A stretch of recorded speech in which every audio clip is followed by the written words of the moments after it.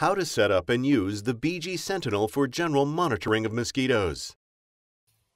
Dr. Scott Gordon, medical entomologist for over 40 years, will guide us through the setup.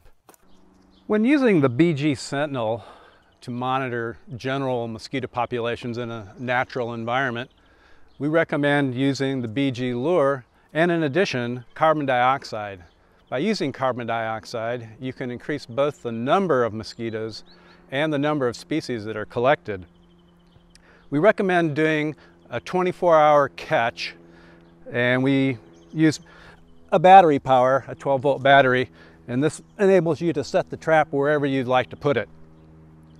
Now, there are two types of CO2 that are available commercially that you can use, either dry ice or bottled gas. And when using dry ice, we recommend about a kilogram of dry ice. In this case, we're using dry ice nuggets. So we'd use about a kilogram, put it in an insulated container, and this can just sit inside at the bottom of the trap.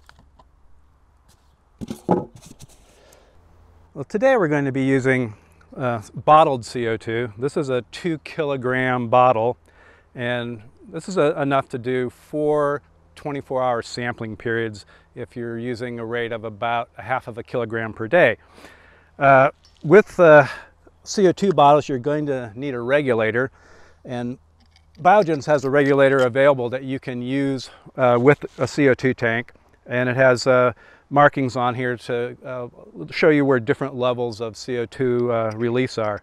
So I'm going to go ahead and hook this up. Dr. Gordon first screws the pressure regulator onto the gas bottle and tightens it with a wrench.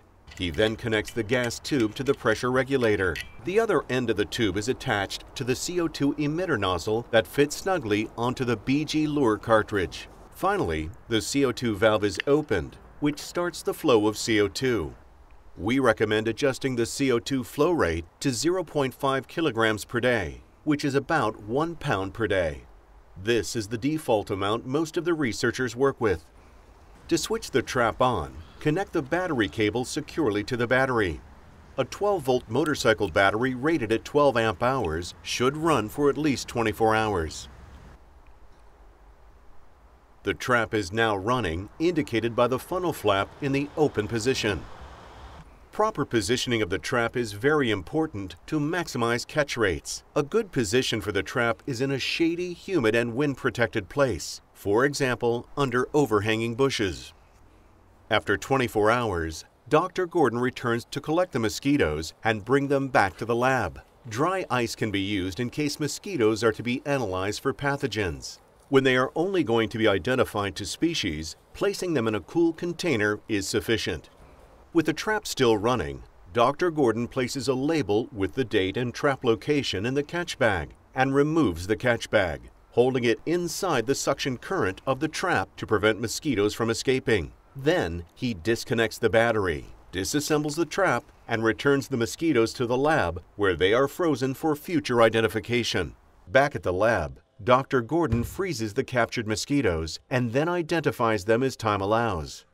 Because the mosquitoes collected with the BG-Sentinel do not pass through the ventilator fan, they are usually in good shape to identify. 24-hour collections with the BG-Sentinel trap are a standard monitoring technique for assessing mosquito populations. By using CO2 and BG lure as supplemental attractants, you can attract a wide range of species with the highest catch rates. Biogents traps allow you to collect mosquitoes in the most efficient and cost-effective way.